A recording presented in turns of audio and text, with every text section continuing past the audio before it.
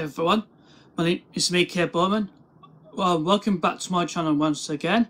So today, as some of you might be unaware, because this is Remembrance Day, and there's a lot of things going on since two world wars during this Remembrance Day and this minute. But I like to break down is I can do a brief video of PlayStation game or what I got today. So let's have a look, shall we? And see what I got to show you. Alright guys, what I got here to show you is I got BeyBlade. I bought it from Vicious Retreat. It was being found at Retro Gaming Planet's trade shelf. So I like to show you is I bought this for £5 for less, and you can see here, you can see the case a bit cracked, but it's just a slight damage, and this case is good condition. And you can look, I like you can see the logo, it's the original PlayStation logo. You can see that's a P, and I like S. It looks very bend S, and this original font style of PlayStation also. And this format appears to be says PAL on the underneath the logo. And you can see here. There's you can look on back this cover. This was made by Hudson Soft Katakara, and this game is based on the television series of anime since I watched it as a kid. And this will show you.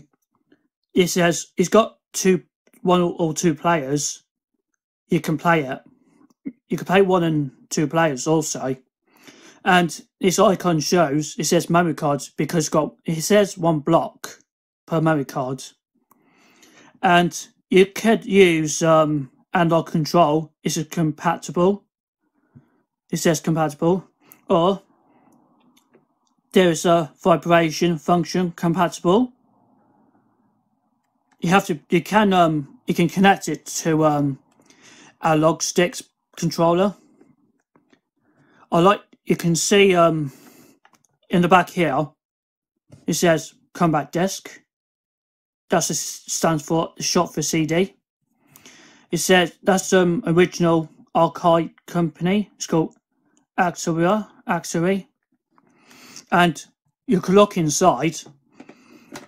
It's got instruction. It has instructions through it, and you can still see markings on the back, but it's still in very good condition. There is no tears or whips. And let's have a look in the controller. No, this menu instructions, and it says it's good as precaution.